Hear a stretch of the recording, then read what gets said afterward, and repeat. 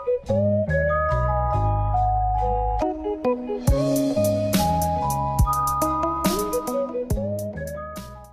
guys, Tech James here. In this video I will show you how to install the CMFileManager on your PSP or PSP GO. So this is actually one of the newest PSP homebrews to be released. It was made I think in about September 2018 and it's had updates right up until November. It's basically like a file browser, but it's kind of like got like an Android theme on it, so it is pretty cool. So if you guys want to install it, you want to scroll over to USB connection, press X, connect your PSP to your PC, and I will show you guys what to do next. Over on your computer, the link to the CMFileManager will be in the description of this video, and this is actually quite a new homebrew for the PSP. So it was released in September 2018. Obviously the PSP is getting on a bit, so not many people are making homebrews for it anymore. But if you guys want to install this, the download link will be at the bottom of the page. So if you just click on that, it's going to bring you to their GitHub. And it looks like it was updated actually in November. So if you guys want to get version 1.0.1, just click on the zip file and it will begin downloading. So it says all of the new things which are here, and it actually looks like there's some interesting stuff. It also tells you all the features back on the PSX Place website. As you can see, it can move files. It's basically like the Cyanogen mod, but just an updated version of it. It was actually made by the same guy that even made the Cyanogen mod. Okay, so once it has finished downloading, go to your downloads folder, find the zip file, right click it and then select extract here. It's then just going to extract it for you. There is a readme file, you can double click on that. It's pretty simple. And we need to go into the PSP folder, the game folder, and here is the file we want to copy across to our PSP's game folder. So just drag and drop it across when your PSP is connected. And yeah, that is literally it. You can find it on here. It will have all the files in and everything like that. So that is literally it for the PC. We can now go back onto our PSP and I will show you guys what to do next. Okay, so back over on your PSP, we're just going to find the CMFileManager. Now you must have custom firmware installed to use this. So let's just find it on our memory stick, and here it is. So all we want to do is just press X and it will start up. So as you can see, it really does look like Android.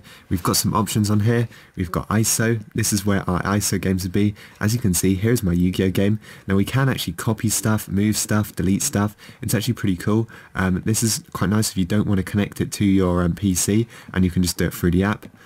So let's say I wanted to, I'm pretty sure I can rename this as well if I press triangle on it. If you go to more, you can go to rename.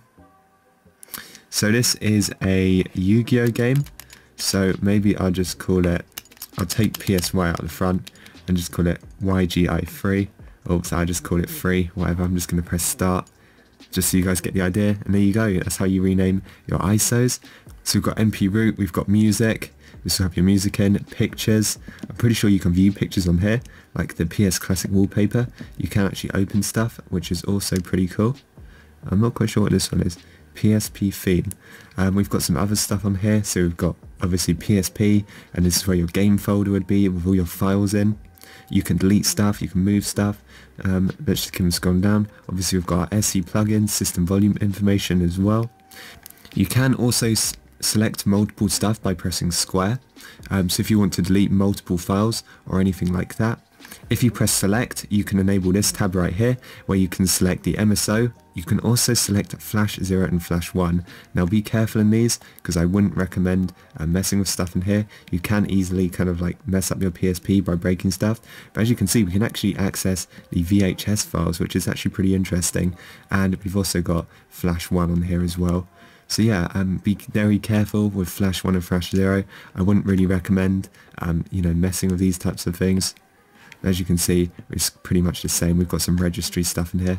And also, if you press start, there's some different options in here. You can enable a dark theme, which also looks nice, and auto USB mount. What this does is when you plug it into your PC, it will just automatically connect.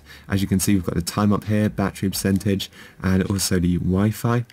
So let's just press circle to go back, and let's just reselect our normal, just memory card. We don't want to mess anything up. So yeah, I quite like it, very simple, but I can see it will have some uses. It's pretty much like that other PSP file manager. I can't exactly remember what it was called, but it's basically an updated version of that, and it's really nice. Also, it's pretty much an updated version of the Sanogen mod on your PSP. So yeah, that is pretty much it for this video. So if you guys enjoyed, make sure to like and subscribe, and I will see you guys in the next one.